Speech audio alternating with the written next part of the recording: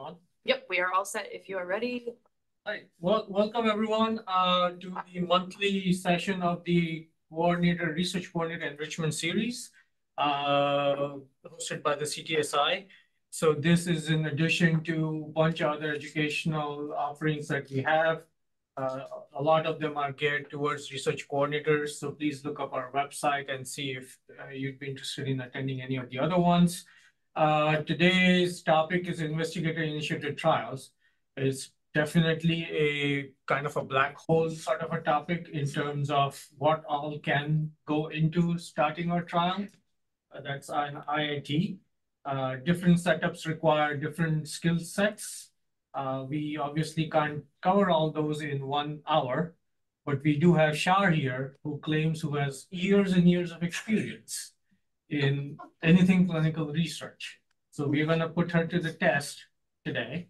And Shar's been with the CTO for about 10 years. Yep. And at MCW for about 25 only. And she's just getting warmed up. So strap in and let's listen to Shar and what she's got to say. Okay, good afternoon, everyone. And thank you for a wonderful introduction, Amit. You can always count on me. Yeah. Yes, I am Shar Klitz. I am one of the directors for the Clinical Trials Office, the CTSI Clinical Trials Office. I am in charge of QA/QI and education. And I am going to talk about investigator-initiated trials. I am going to give more of a high-level overview. My work with investigator-initiated trials, IITs, usually is on the monitor or auditing end. I'm usually not the person that helps begin one, but we are going to talk about what's needed and what needs to be done. And there are multiple places where you can get assistance if needed for these types of trials. So what exactly is investigator-initiated trial? So an investigator-initiated trial is a trial where the investigator, principal investigator, he comes up with the idea, he comes up with the how the data is going to be analyzed, he comes up with all of that instead of a pharmaceutical sponsor. Now, a pharmaceutical company might sponsor the trial. They might provide some monies, or they might provide the drug being used. But there are a number of ways that the PI can get funding. It could be, again, through the pharmaceutical companies. It could be through an NIH grant. It could be institution or departmental, or any other type of grant. So again, an IIT is the clinical trial where a principal investigator conceives the research, develops the protocol, and serves as the sponsor.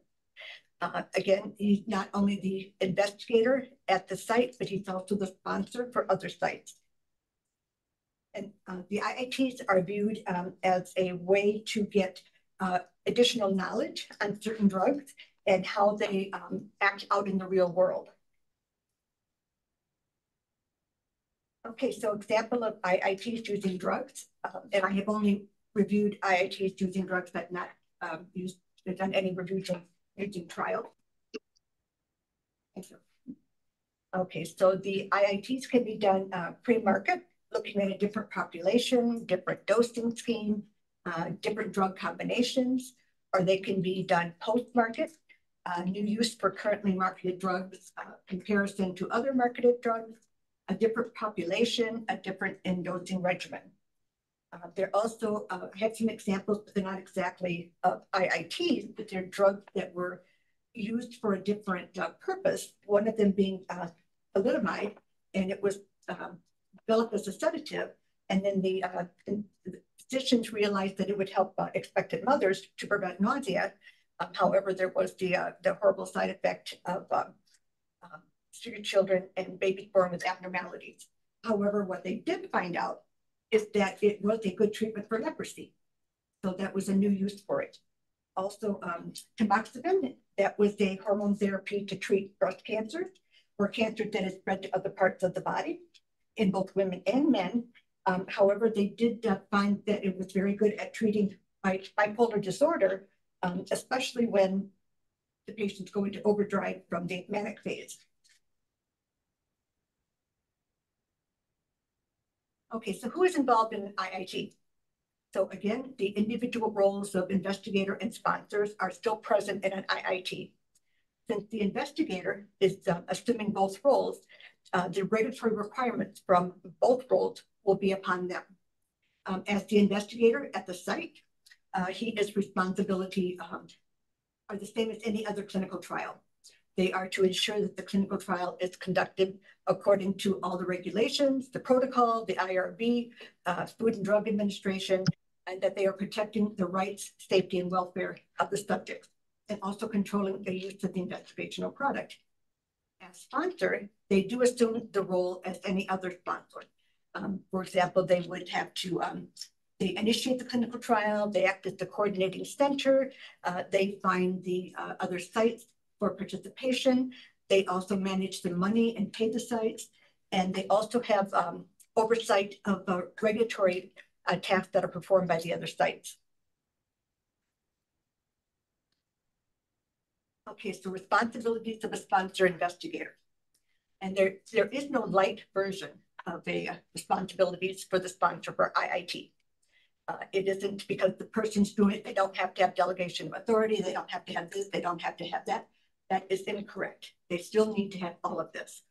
Again, they develop the study protocol, they select the qualified sites, they maintain the essential documents for all sites, even if the sites have their own IRB approval, the investigator sponsor needs to obtain those documents and hang on to those. Also, delegation of authority logs, they need to look at those and make sure those are up to date. They need to make sure that the monitors are adhering to good clinical practice and the coordinators, and that the investigator would hold or produce the investigator brochure. He would supply the study product and monitors the quality of the data. And then again, report on any safety issues. So as the investigator, just as any other investigator for a clinical trial, they need to review the study protocol. And this would also be for investigators at outside sites that are not the sponsor.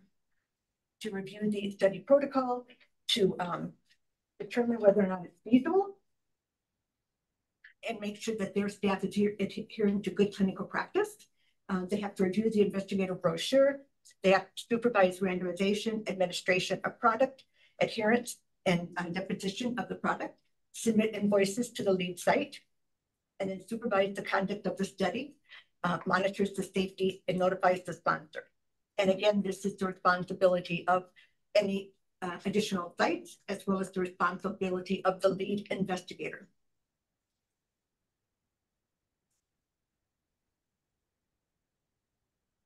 Also, one of the things that is needed is, for example, they would need to have documentation of training on the protocol.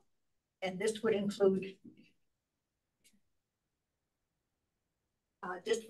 having a training log that not includes the initial training for the protocol, but also any amendments.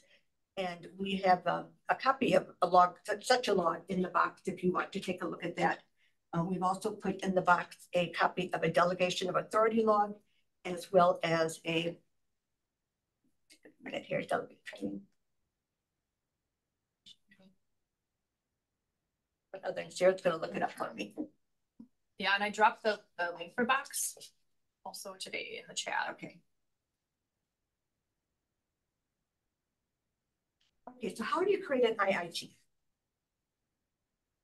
Okay, well, the first thing is you have to think of an idea. You have to come up with a research question. Start with clear and focused questions. What are you going to look at? How are you going to look at it? Read any previous literature that's available to get a thorough knowledge of what is going on with that drug or that treatment. And then you have to design the study. What are the study visits going to look like?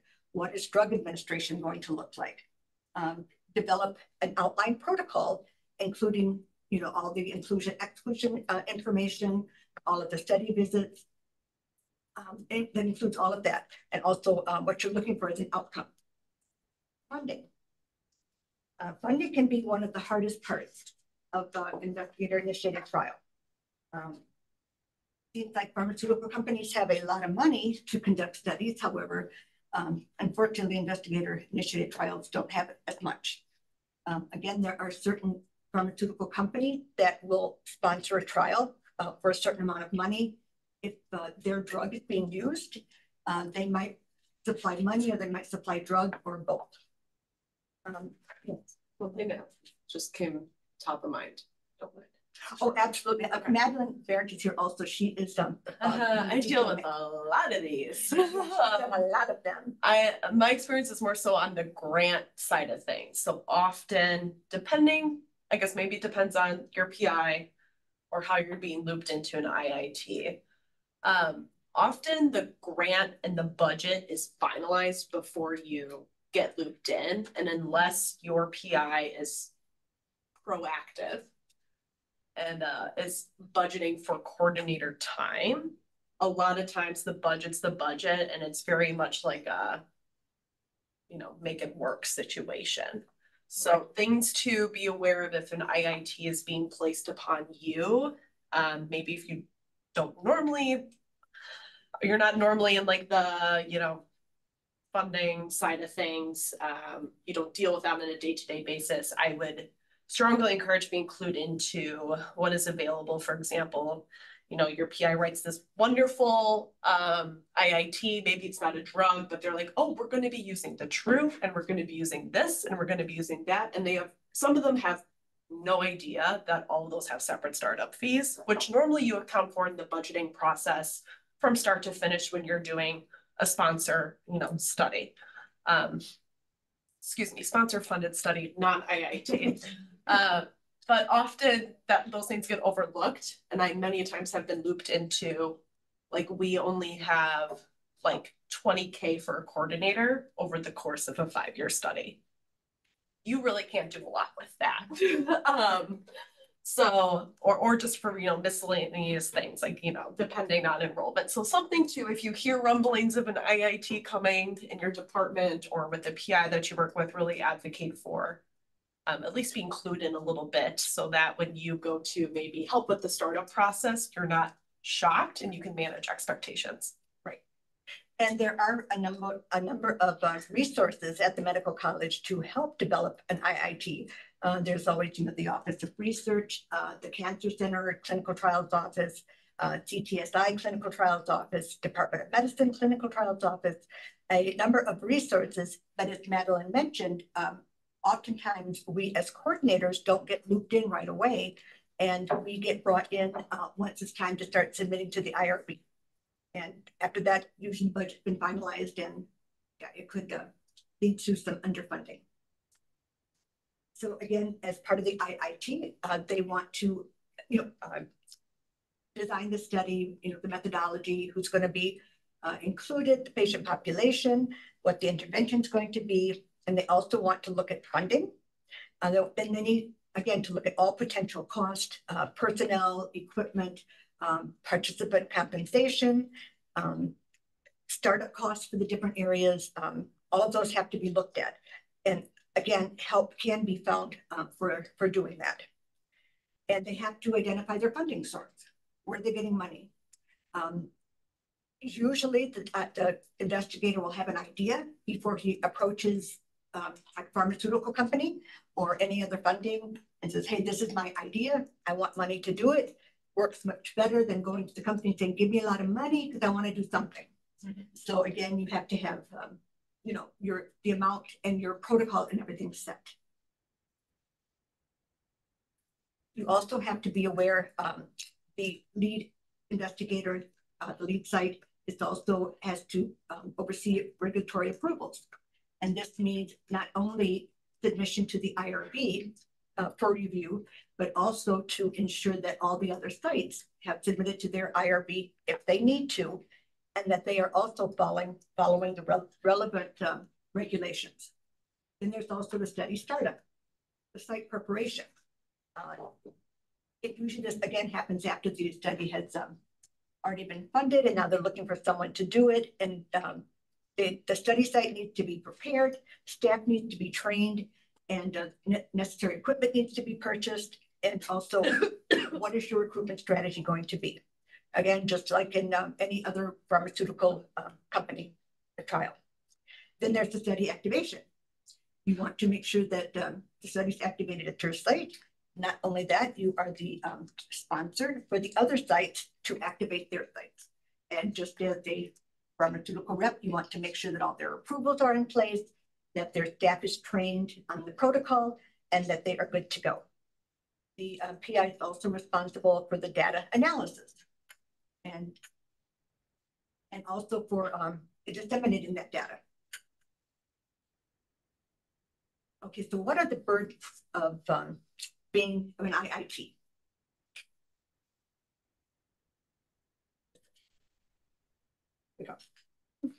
Okay, so for an IIT, especially if a drug is being used, the FDA regulations have to be followed, as well as the common rule set forth by the DHHS. So again, the investigator needs to know both of those and needs to know if the study is bound by them and to make sure that they are in compliance with that. When the Health and Human Services is involved, or any of its agencies are providing the funding, then it has to be compliant with the common rule. And if there is a drug that is overseen by the FDA, then the FDA regulations have to be followed also. And then if neither of these apply, there is still the IRB regulations that need to be followed.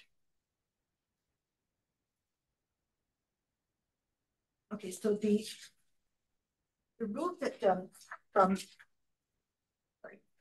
rules in these regulatory burdens and the burdens themselves can be somewhat hard to understand. For example, part of the responsibility is to make sure that your study is monitored. In the protocol, there should be a monitoring plan, how it's going to be reviewed, how often it's going to be reviewed, and then also to make sure that the monitor is actually doing that, going to the different sites or remote monitoring to make sure that they are following the protocol, to make sure that things are being done according to the protocol. Also, the investigator, if the drug is being used for a different purpose, even though it has an IND, investigational new drug allowance, he or she might need to get another one for that specific use. So even though the study again might be FDA approved, the drug, if it's being used for a different purpose, IND will most likely be necessary. And again, there are places, resources at MTW that can help you with INDs. And then also you want to make sure, again, not only the monitoring, but the safety reporting is being done. You want to make sure that the outside sites are giving you the information on all of the safety so that you can submit that to the people that. So not only are there challenges to the investigator, but there are also challenges for the IRB. One of the biggest challenges from the IRB that I understand from talking to my friends is that the protocols are incomplete, scientifically inadequate, underpowered. No way this is going to fly. And so the primary benefit of the IRB, their primary concern is patient safety and risk versus benefits.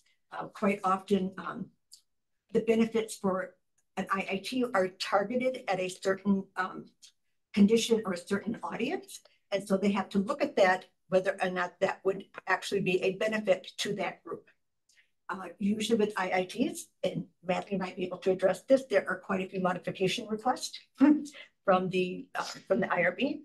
I have only done one of these, and I believe the first round came back with 50-some modification requests. Yeah. And so again, the IRB must determine the regulatory status of the product. Medical devices require IRB to review significant risk and to a non-significant risk. Okay, the device may be an exception. Okay, so likewise with the FDA regulated drugs, there may be some exemption from an IND, and that will be one of the things that is determined when you are preparing your protocol. So what are the challenges of an IIT? Okay, so you start with a beautiful dream tree that you bring into your house. You want everyone to admire it. It's going to be so pretty. and you put, everyone in the family wants to put an ornament on it. However, over the years, but no one wants to take any ornaments off. And so now you have a very, a tree that's impossible to look at and impossible to follow. And a protocol can happen just that same way. When you're developing a protocol, or when the PI is, they always a good advice to get other eyes to look at it, to get other professionals, perhaps other colleagues to take a look. However, the IIT then starts growing with each additional question, with each additional advice, to the point that sometimes you don't even know what the original question is because it's gone out so far. Okay, so some of the challenges of an IIT, inadequate support, and that can be not determining ahead of time how much staff you will need, or support from the company, from the institution. Are they going to assist you with writing the protocol and with obtaining the funding? Are they going to assist you with the statistical planning? Also the study execution. Does your institute or have any means of supporting you for this IIT?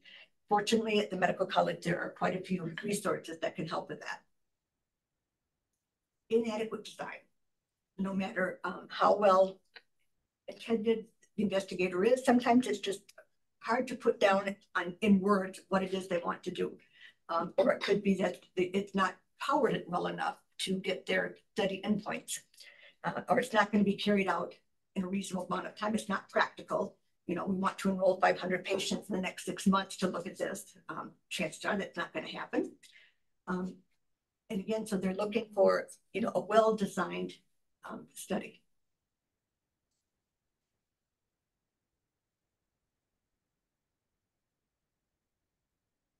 Then again, funding. The funding sources could include the NIH, pharmaceutical companies, grants, as Madeline mentioned. It could be from the institution. It could be from the department. It could be with a certain time limit. They'll give you this amount of money for you to do work within this amount of time. And when that time is up, it's done.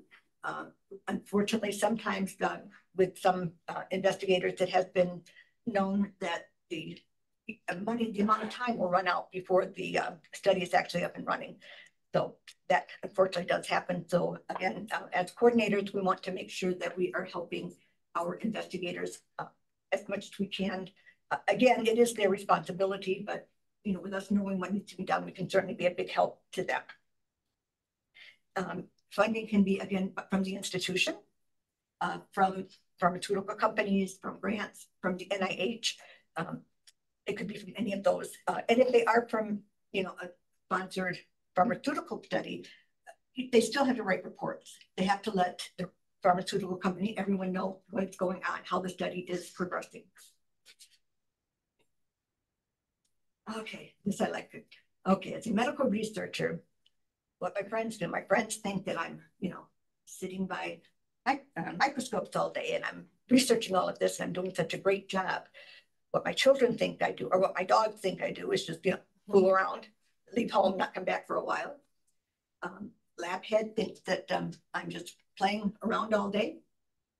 And what I know I'm doing is climbing a slippery slope all the time. And then what I actually do is a lot of paperwork. And why I do it, of course, is to benefit the subject. And I know this is a shortened version, a shortened presentation than what we normally present. However, I would like to open it up to others who have actually worked with IITs that can offer their experience or additional information.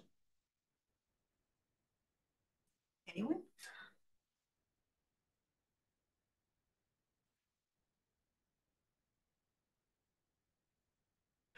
Or any questions, of course. Or any questions? Yeah, questions first, otherwise I'm just gonna go.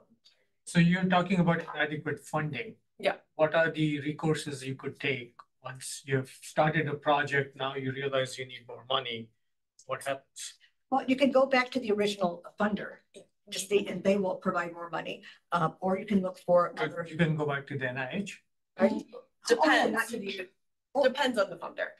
Yeah. So depends on the funder, depends on the grant. Going back for more money, good luck. More likely than not, what you're gonna have to do, which I've never seen it honestly really not done, is a no cost extension. But all of this has to come from your PI. So, you know, they're the ones who are in charge of managing their finances. Maybe sometimes if you're a program manager out there, you wear all of the hats. So you are the one also managing the grant cycles at the same time and keeping everyone on track with reporting.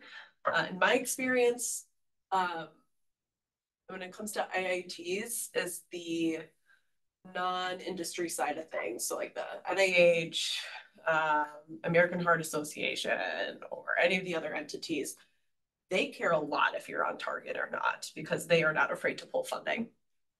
So there's a lot more pressure when it comes to reporting timelines and being on target, which goes back then to making sure that your protocol is actually feasible to hit those targets. But a lot of times other people, instead of getting more funding, if you're already up and running and it's inadequately funded, maybe it's okay, what can we parse out and trim down for the protocol so that we really are hitting power and accrual goals.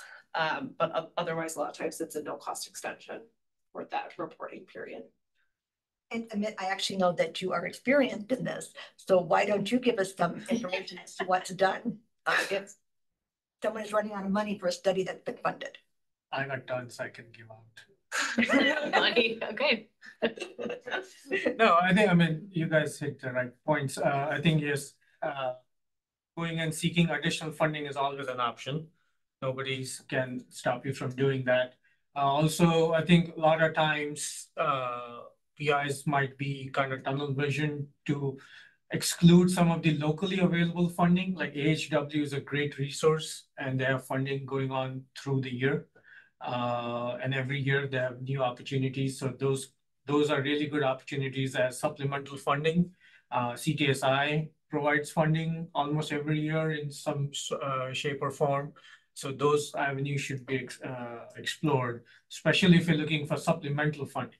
Going back to, I think, your original funder for additional dollars is probably not a great idea.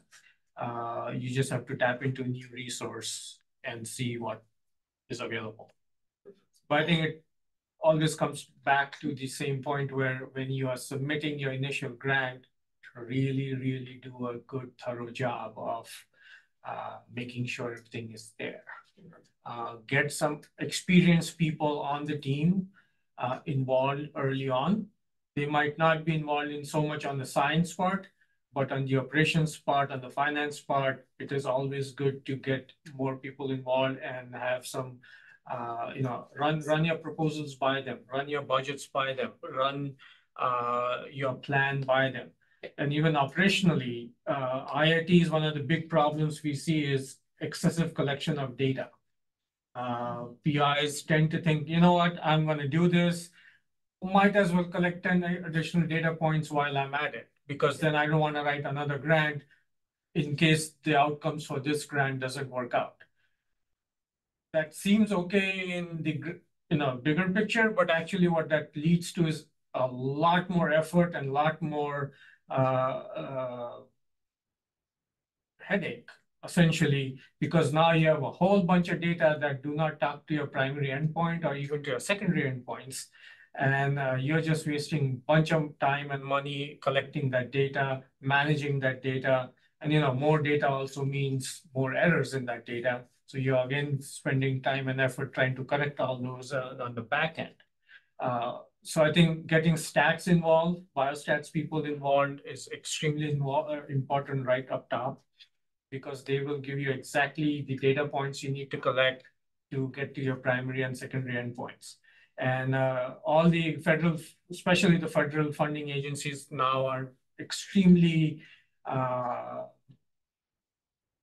like they're watching with the eagle eye, to your point, Madeline, on the deliverables. And so if you are just going to go out there and start collecting a whole bunch of data that is just like, you are going to fall behind. That's never a good idea. Yeah, right. And quite often the funder will have certain endpoints, time points that need to be met before you receive money. We'll send you money after you enroll the first 50 patients or after the first 6 months or whatever. So they do have deadlines and timelines on that. And if you don't meet those deadlines, they can pull funding. also important to note that quite often, unless you have a very strong financial team behind you, the investigator might think, okay, they only want to pay me this much, but that's okay. And no, that's not okay, because bills have to be paid. Startup costs have to be covered. So don't let your investigator, if that's who you're working with, just say, okay, just go ahead and accept their budget because everything's okay. Always have it looked at by a professional who can give them, advice. There's some comments, I think. I was just waiting for you guys, yeah. Whenever you're ready, I can read, there's a couple Go right questions ahead. in the chat. The first one. A lot of the IIT studies I've been a part of seem to change continuously, differ from the protocol goals and activities. Who polices this?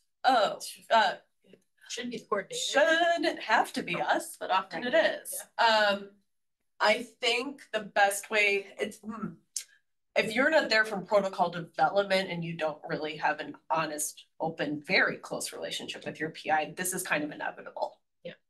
It will happen, and I think it takes a very strong exercise in professional communication skills. Yes. Because to the PI, this is like one of their great ideas. They're really excited about pursuing this opportunity. And in a way, when you're telling them that like constantly, this isn't feasible, this isn't working, it can come off as like your idea is not valid. But it is true. They tend to, as Char's example, add on different ornaments. And you look back and you're like, what are we doing here? I'm involved in a couple studies like that right now. I think it is ways to avoid or to try and cap it is having open communication with the team. So like weekly meetings with different groups as needed. If you need to, for example, if it is like involving human subjects, you're consenting patients, I think trying to focus the group back on what is the patient burden we're putting here if we're adding more and more to the table. Or is this just because to Amit's point, we want another study, we're adding another study endpoint because we have another sub-investigator who's really interested in this niche data point. So trying to bring it back to, okay, well, I just want to remind everyone that our primary endpoint is feasibility. Or, let's like go over, try and maybe restructure your team meetings to get back to it. It is a very strong muscle in communication. If you're in a situation also where you don't feel comfortable talking to the PI about this, seek other people in your manager or department lead to maybe loop them into the team as well. I have 5 years of experience. I have no issue telling a PI, no, this isn't feasible for these 3 reasons. We're moving on. Not everyone might feel comfortable approaching a PI that way. So if it is really a situation where like, I'm uncomfortable as a coordinator, I feel like lines are being crossed, then please, seek out this support from those around you, especially your direct managers. And on the monitoring side, quite often I will find that study visits aren't being performed the way they were written in the protocol. And when I question it, I'll be told, yeah, we don't need that anymore. Well, according to your protocol, you're doing it for safety reasons. So why do you not need it anymore? And why is there not an amendment to the IRB? So again, I think sometimes there's a little lax around IITs because they think that, well, the investigator's running it, he can kind of do what he wants. But no, there are rules and regulations that still need to be followed. The other question, somebody had asked to talk more about the no cost extension and what that all entails. There was a response I do want to read. Somebody else responded and said, a year past the expiration date of the award or project, my last studies grant was funded 2018 to 2023, and we're currently in a no cost extension. You apply for this, meaning you can continue for another year, but do not receive additional funding from the sponsor. Mm-hmm. And then an additional comment was, I don't think study activities can continue, though we are analyzing data during this time period. Yeah, so you can't, the parameters of no cost extensions can depend on your funder. And also how many no cost extensions you can get depends on your funder. Sometimes they will allow you, maybe if you're really close to a recruitment goal, to continue recruiting to meet that threshold goal, especially if it's, in terms of getting power. But often it is correct, you're not getting paid. So the grant's the grant. If you had 150K for 6 years, that's all you get. If you're not done with analysis and can report out in that time period, you could go for a no cost extension, but no one's getting paid for the work. So, normally it's more for like a data analysis side of things. So especially maybe, at least in my experience, recruitment's not going great. Okay, well then instead of only recruiting the first 4 years of a 5-year grant, we're going to recruit through all 5 years, and then we're going for a no cost extension at the end to do all the analysis. Yeah, and quite often I have seen PIs go for a smaller grant to do a pilot study in order to get the data and the information they need to do a larger grant for a larger amount of funding to do their trial. So I've seen that happen too.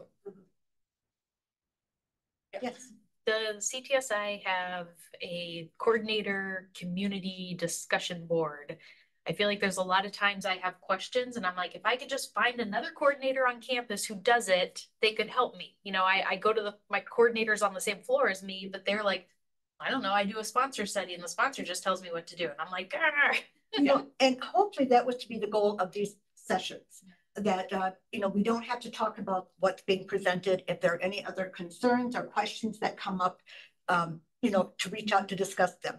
That being said, yes, whenever you have any questions, you're certainly welcome to reach out to the clinical trials office to ask questions. Yeah, We're more than happy, you know, to that's help. also a good idea. We could set one up as a discussion board. It's like, People can just throw. yeah, I'm doing could- this. Is anyone else doing it? And then, Right. then Question. someone can chime in We whenever could they're maybe free. do like a Teams channel. The only issue with that, and this is not directed towards anybody in particular, but the reliability of information that would be then put out. Right, right. Quite often, How can how can we verify that that is actually accurate? right, because sometimes That's- someone will think that something is required or it's a regulatory Right. issue, and it's actually just, you know, their idea of, you know, just basic what should be done, best practices. Plus, it's, you know, all the FDA's, their guidances. So your interpretation and my interpretation and the IRB's interpretation varies. IRB board members change and their interpretations have changed. We have seen that. Yeah, maybe we could do like a just. But it's a good idea. We'll think about that. A way that you could post questions and if Yeah. someone's like, hey, like we're acknowledging your question, we're gonna verify, Right. and then we're gonna get back to you with it. Right. Yeah. So that's what we do within our own office, because, you know, we have, you know, quite a few people and we don't always meet each other to talk. So we'll kind of throw it out there, the question to everyone. Yeah. And, you know, get different ideas bounced off people or get the correct idea or get, you know, No one knows, email this person. right. Right. Yeah. Or then, you know, right, no one knows, email this person, or here's the regulatory link, you know, here's the IRB link or whatever.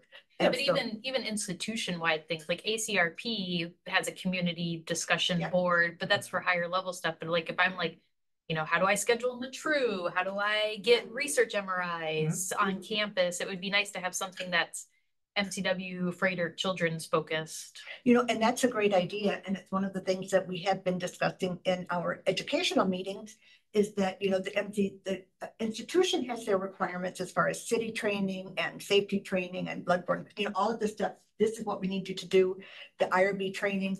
But what they, right now, there really is no in the trenches And the trenches education, stuff. right? Yeah. This is how you do this. This is how you set up, you know, your binder using binders, or this is how you schedule with the ATRU. This is how you do this. And that is definitely something that we're lacking. And again, that was one of the goals to set up this type of this presentation. But I do think I mean, if we only present something once a year, and so if someone doesn't have any questions, they don't really want to wait a whole year Right. for it to be discussed again, or go look through the past presentation. So I do think some type of message board would be, you know, a good idea. We could discuss figuring out. Yeah, I'll do that. But that's, Yeah. thanks for the suggestion. Yeah. No, that's a But good- until then, feel free to, Email. you know, right. You can Okay. email us. I mean, Shar has a lot of free time, so. There was another comment in the chat. Working in IITs, this person said, I found that establishing bi-weekly PI meetings has been extremely helpful when working with IITs, and if it's something that is not already in your routine. There's a great deal of change that occurs for IITs I've been a part of. I appreciate the relationship building and opportunities that IITs provide when working with PIs and other study team members. Yep. So if you can nail down those bi-weekly meetings. Yeah. And often it's IITs, depending on who your PI is, you know, they just might not, it might be their first time dabbling in human subject research or doing something this broad on their own that isn't sponsor driven, or like first time being in charge of a multi-site project. So I think also from the PI, there's a lot of nuance and things that they were not aware of going into when they decided to do an IIT. Like, oh, like, well, I have a collaborator down in Chicago, and so they're going to be a site. I'm like, okay, well, I need regulatory documents. Like, are we doing a reliance agreement? Is this going to be two separate IRBs? How are we going to ensure we're all on the same protocol version? Like things that we would think of that they're like, oh, that's a lot. I'm like, do we need a business agreement with them? Like, how is funding going to occur? Like all these things that you just might not normally think of as a PI. So I think they also come to this like, oh, this is bigger, bit off a bit more than I can chew. Right. So I think being able, having the bi-weekly touch bases, or maybe you have like all PI sub-I meeting once a month, and then every Friday we meet with the stats team and, you know, different things like that to make sure everyone's in alignment and try to come from a place of empathy that everyone kind of feels like a chicken with their head cut off. Can be helpful.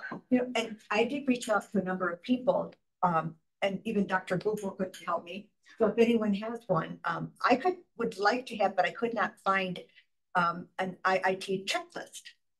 The steps that need to be done. You know, this is what you do, this is what you do. Again, I checked with the people I know who have a lot of IITs, and they're like, no, we don't have one, but that's a good idea. You know, okay, well, then let's create one. So if anyone does have one they're willing to share, great. Otherwise, we will work on trying to create one. I can send you our lab one. We have Perfect. a study startup checklist for our lab. Perfect. Thank you. Yeah, it might just be a matter of combining a bunch of different. Exactly. Exactly.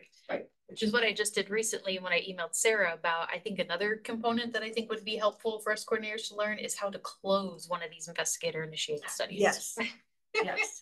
Because I have a lot that are just like lingering out there, and I'm like, PIs, you doing anything with it? Like once they get all their data, they just kind of forget about it. It's like, Right. but there's all these things that need to happen, and what are those things? Right.